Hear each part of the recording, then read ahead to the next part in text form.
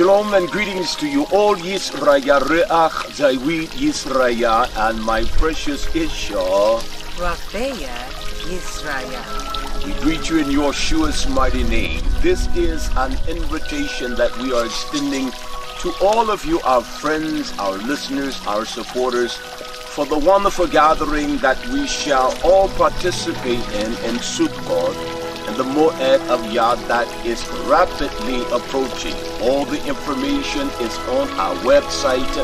You will see the dates below as I am speaking to you all. We want to invite you for a wonderful gathering here in Kashua community for Sukkot. We do have some Sukkot that are available for you that will come and visit.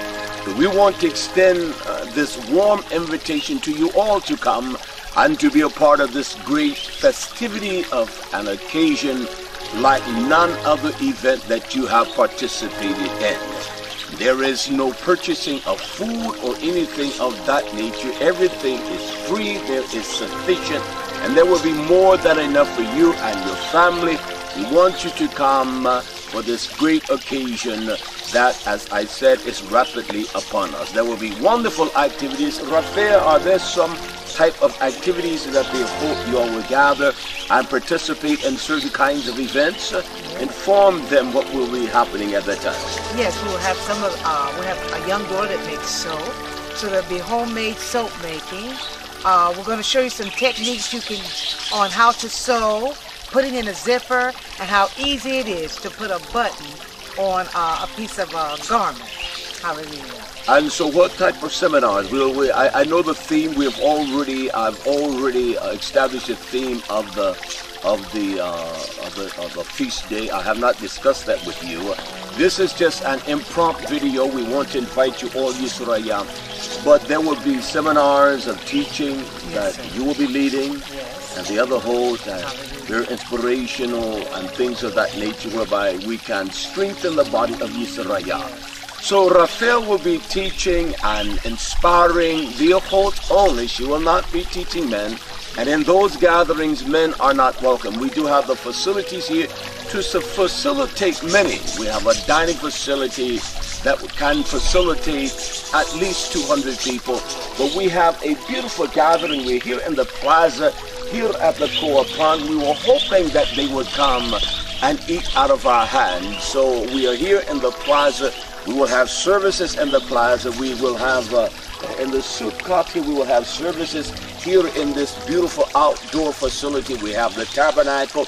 We have another tabernacle whereby there will be meetings with the Ach. We have Ach that will be teaching on a variation of different things, simple gardening. We have our Ach Simeon that will be showing anyone that needs assistance on how to grow herbs or anything. We will be doing that. So it's going to be a wonderful occasion. We are laboring now to make sure that we can facilitate all that will come. We're trying rapidly to get our park up to par to finish that.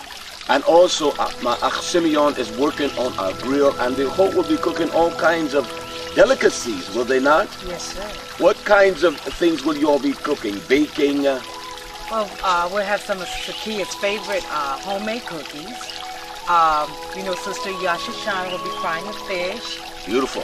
She has a new batter that she puts on the fish, so we're going to try that this time. And just other things. I hadn't really talked with the sisters all about the menu, but we just been brainstorming things on what we're going to prepare for that time. All right, so it will be not an insufficient of great calories to increase your waistline and things like that. Do not come to Teshua worrying about your waistline. During this great event, we will enjoy the abundance of Yah, His produce, and the abundance of His riches that we will eat, we will dine, we will fellowship, we will sing, we will dance, we will have a great interaction with each other. It's going to be a wonderful, sensational time, and it is a time for that our children can rejoice and understand the beauty of these events of Yah, that the purpose of that we establish in their lives, that as they grow older, if Yah grants it, that they will understand the magnitude of this occasion. So again, we as here in Teshua, my Isho Rafea and I, 35 plus years of marriage, Yah has granted unto us to live faithfully and honorable and honest with each other. And we invite you all to come to be with us on this wonderful occasion. Do not worry about any kind of food or anything. The dates are listed right here. You can see the dates here. They're listed here.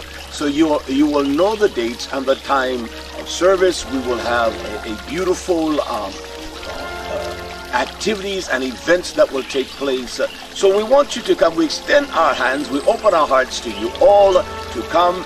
Also, we do have the ability to facilitate those that want to put up their Sukkot. We ask you to bring your own tent or something that is temporary whereby you will sleep. And also there are hotels in the area that do accommodate us and do give us bargains in their prices when there are people that are coming to visit us here at Teshua. So we look forward to all Yisrael to be with us in this great event of Sukkot, the Feast of Tabernacles, and the last great day to enjoy the aesthetics of Teshua community, and above all that, the aesthetics and the fellowship and friendship of others, even close to your locality that you know not of, whereby that there may be a fellowship between you and them. So from Re'ach David and my precious Isha Rafea Yisrael, we say to you all, Yisrael, greetings, and we welcome you all to this great Moed in Yeshua's name. So may the riches of Yah rest upon you all, and may the splendor of His excellence, the knowledge of His Torah, fill your bosom with great delight.